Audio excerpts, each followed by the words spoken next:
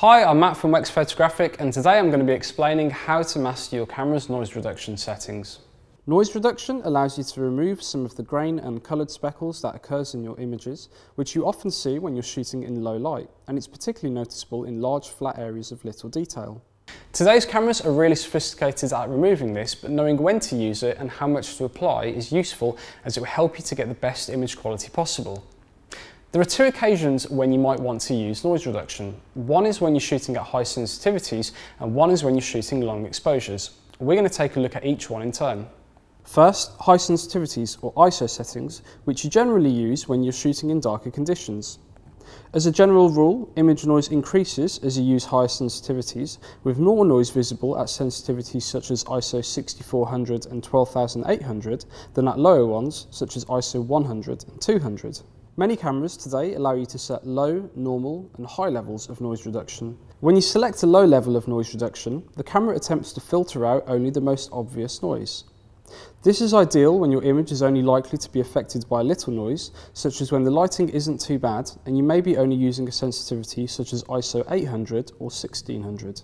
This setting should help you to remove visible noise in your scene, and it's a good option when you're viewing images at their full size, when you're cropping into images, or when you're printing enlargements.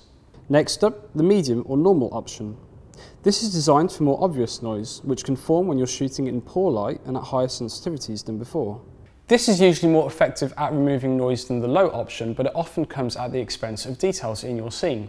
It's a good option when you want images to be usable straight away, such as for printing, but if you've got more time, you may prefer to process these with a little more care and time on your computer later on. Finally, the high option. This is designed for particularly noisy images, such as those captured at the highest end of your camera's sensitivity range. This is, however, also the most aggressive option on details in your images, so it's only really designed to be used as a last resort, perhaps when you're only going to be viewing and using images at smaller sizes. Of course, if you're shooting raw images, you don't need to worry about this too much as you're shooting, as you can make all necessary noise adjustments in post-processing. The second type of noise reduction is for long exposures, which most cameras deem to be those timed at a second or longer.